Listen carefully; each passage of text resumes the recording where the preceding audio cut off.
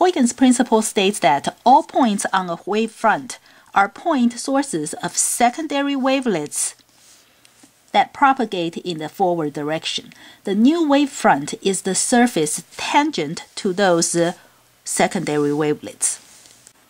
We use Huygens Principle to explain the diffraction and interference patterns formed through single-slit, double-slit, and gratings. For all of those, we can use the same equation d sine theta equals to m lambda. The d is the width of a single slit or the distance between adjacent slits.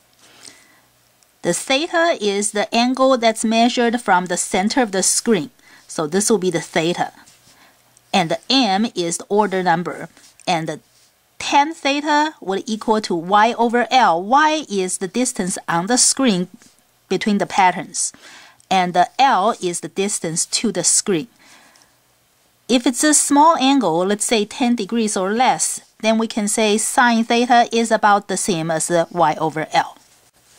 For the patterns formed by a single slit, we have a twice as wide and much brighter central maximum. And then all the other maximum, they are the same size and they're much dimmer as it gets farther away from the center.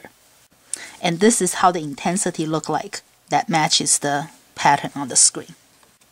The central maximum has a much higher intensity than the other maximum.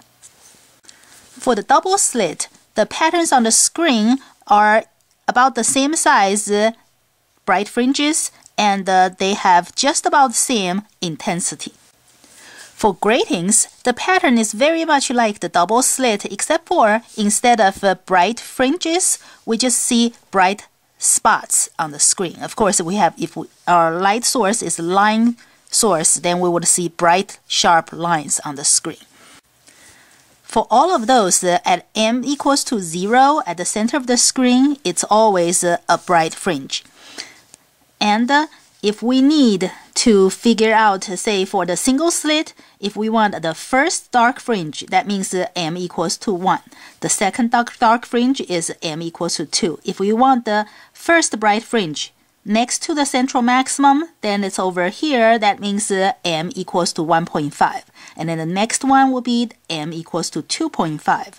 For double slit, the first dark fringe is in between 0 and 1, so this is m equals to 1/2. This is m equals to 1.5, 2.5. And the bright fringes are the 0, 1, 2, 3. For grating, we don't really talk about dark fringes because we just have bright fringe and then it's all dark in between, so we only talk about the bright ones. For grating problems, sometimes instead of giving us the D directly, what's given would be something like 500 lines in a millimeter. In that case, to find the D, we just have to use 1 millimeter divided by 500 to get the distance between adjacent lines.